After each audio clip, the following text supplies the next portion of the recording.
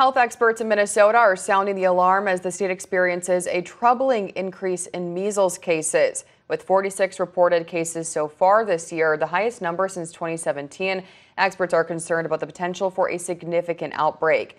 Measles, often dismissed as just a rash, can have serious complications, including deafness, brain damage, even death. This year's spike in cases has infectious disease experts worried, especially due to low vaccination rates in certain communities.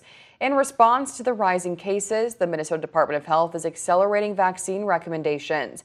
Typically, the measles, mumps, and rubella vaccine is given in 2 doses, one at age 1 and a second at age 4. Now the department recommends administering the second dose 1 month after the first.